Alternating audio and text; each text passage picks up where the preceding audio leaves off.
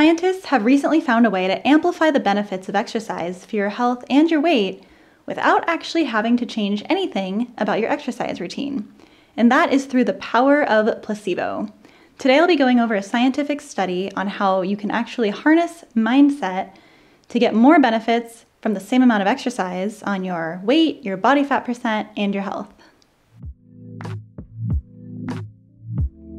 Hey there, I'm Mish, and I am a full-time researcher with my PhD, and by day I conduct and publish studies of my own, and by night I share the results of other people's studies here to help you reach your weight loss, fitness, health, and nutrition goals. And today I'll be talking about the power of placebo and how you can use it to boost the effects of exercise in a way that will help you reach your goals more easily. I talk about placebo effects quite a bit here because I think they are way more powerful than most people give them credit for. For example, a meta-analysis found that a lot of treatments and their good effects on us are actually driven by placebo.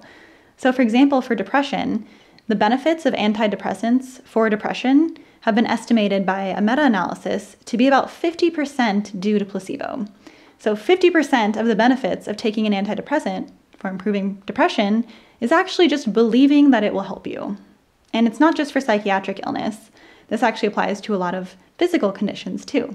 So for example, studies have shown that if you expose people to fake poison ivy, they will actually develop a rash from totally fake, non-irritating plants, just from the power of placebo.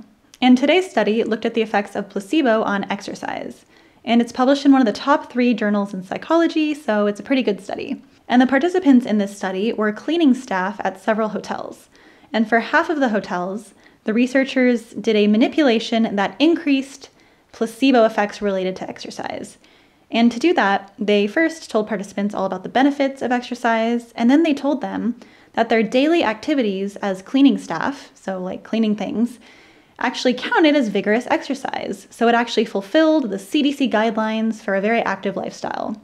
So for these participants getting the placebo manipulation, they were essentially told that they were already living really active lifestyles, and this was not something that they had realized before. So they were told about how all their different cleaning activities were burning a ton of calories and gave them all the specific information on how much vacuuming burned and making beds burned and all that kind of stuff. And they also put up this information as posters so that they would be reminded every day that they were in fact living an active lifestyle because of their work. And the reason that this is a placebo-boosting manipulation is that it was entirely aimed just at making participants believe they were doing more exercise. So nothing changed about their actual activity levels, but all the researchers did was convince the participants that what they were already doing was exercise. And for the other control group, all they did was tell them about the benefits of exercise without convincing them that they already were doing a lot of exercise. So it was just a neutral control. They didn't tell them anything one way or the other about their current activities. And the researchers looked at how this exercise placebo manipulation affected a bunch of behavioral and physiological parameters typically associated with actually doing more exercise. So they looked at body weight, body fat percentage, waist-hip ratio, blood pressure, and then how much exercise they perceived themselves to be doing, and also their dietary habits.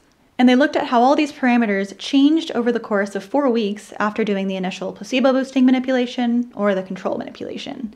And first, they found that the groups did not change their actual activity levels. So they did not increase or decrease the amount of exercise they did as a result of this manipulation. So any effects we get on all these other physiological parameters are not actually driven by changes in real exercise. They would have to be driven by changes in mindset about exercise. They also found that the participants did not report any changes in the types of food groups they ate or any dietary habits. And they found that their placebo-boosting manipulation worked and had long-lasting effects because at the end of this 4 weeks, the people who had been convinced that their jobs were very active continued to believe at the end of the study that they did a lot more exercise than they believed they did at the beginning of the study before that manipulation. So the people who were convinced and given the placebo boost about exercise did indeed perceive themselves to be doing more exercise, whereas the control group did not have this effect.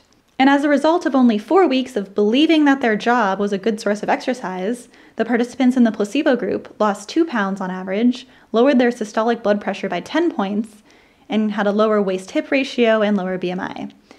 And the control group, on the other hand, who did not get these placebo effects, did not show any of these benefits. In fact, whereas the placebo group lost a body fat percentage point, the control group actually gained a little bit of body fat percentage, not in a significant way, but they did not get any benefits on their body fat percentage from the control manipulation.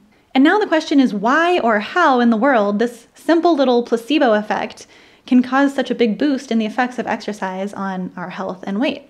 One possibility is that it could be that our cognitive processes going on in our minds are actually directly influencing our hormones and metabolic processes to cause us to lose weight and have lower blood pressure. This may sound crazy, but actually just a few videos ago, I went over a study on how just your expectations of what is in a meal, regardless of what's actually in it, influence your hunger hormones dramatically. So if you're interested in that, check out the video after you're done with this one.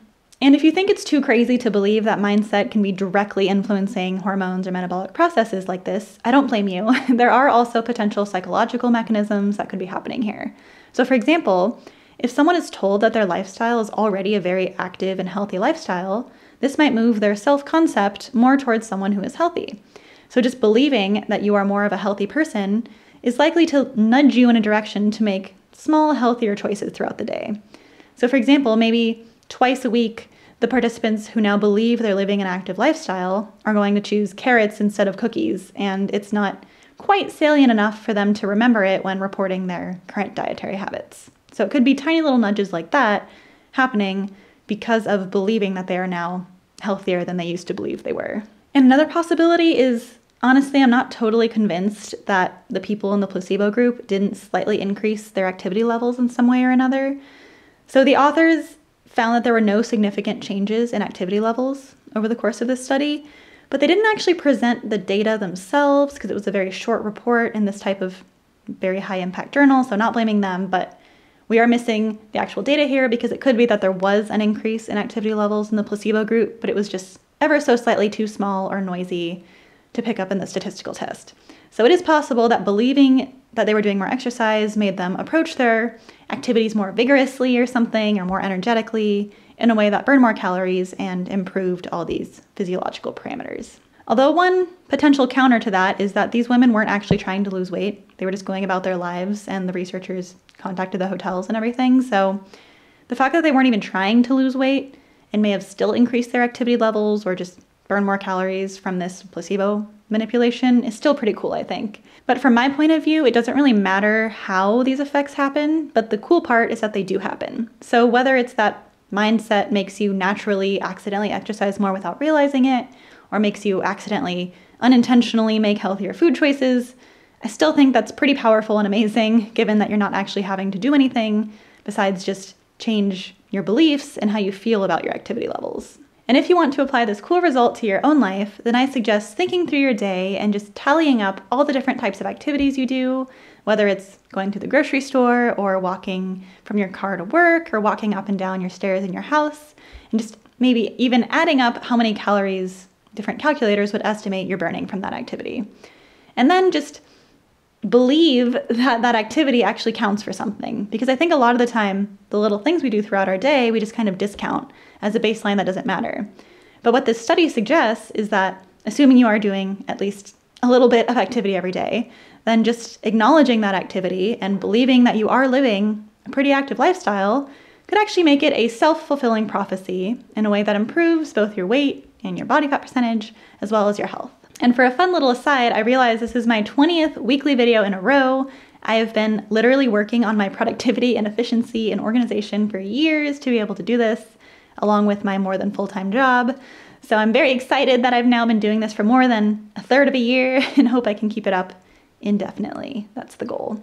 And thank you all for your motivation and support that you give and encouragement. It really means a lot to me and helps keep me on top of the weekly videos. So thank you very, very much for that. And for another fun fact, I just finished knitting this scarf like last week, and it's a gift for a family member, but I have to give it a test run first. So I thought I would wear it to be extra cozy today. I hope you found this video helpful or at least cool, because I just think these placebo effect findings are really fun to go over, so I hope you enjoy hearing about them too. If you want to support me in making these videos or want to say thanks, head on over to my GoFundMe or my Patreon. On the Patreon, we've also got bonus content and the ability to weigh in on videos and make research requests. So if you're interested in any of that, check out the link up here and down below. If you like this video, please like it and share it to help get this information out there. And if you haven't already, please hit the subscribe button and notification bell below to stay up to date on all these crazy science findings. Thank you so much for watching, and I will see you next time.